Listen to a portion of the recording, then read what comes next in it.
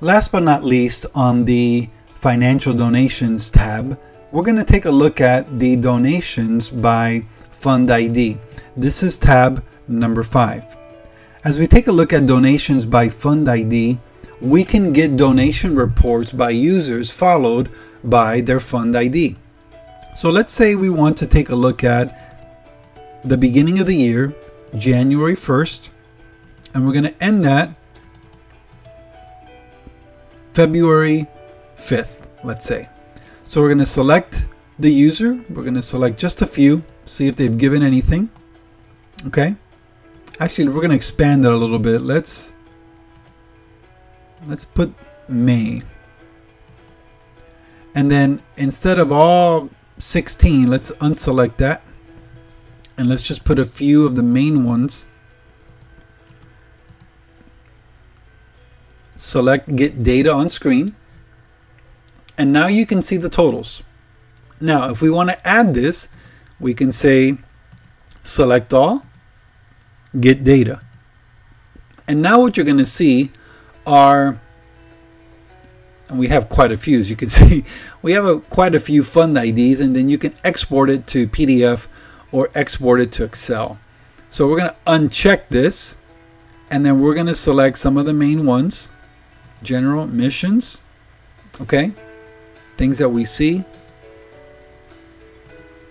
All right, and let's see special projects, and let's try that again.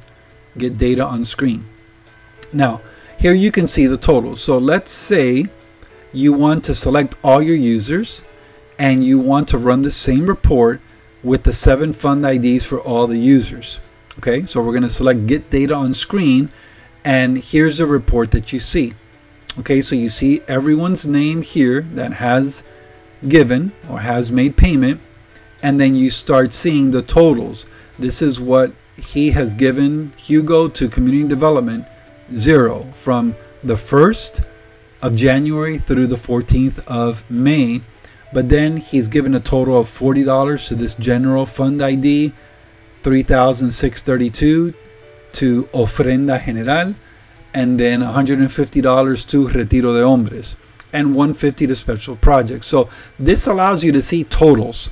And this is very important. Sometimes you may just need to look at totals, and totals is what you need. You don't need to look at a lot of other details. So this is the report. And again, as always, you can export this report to PDF and to Excel. So first, select the start date of your report, the end date of your report, the user or the users or those you want to appear in the report, the fund ID. It can be all of them, or it can be 7, or it can be just 1. Get date on the screen, and then you will get the totals per fund ID per individual.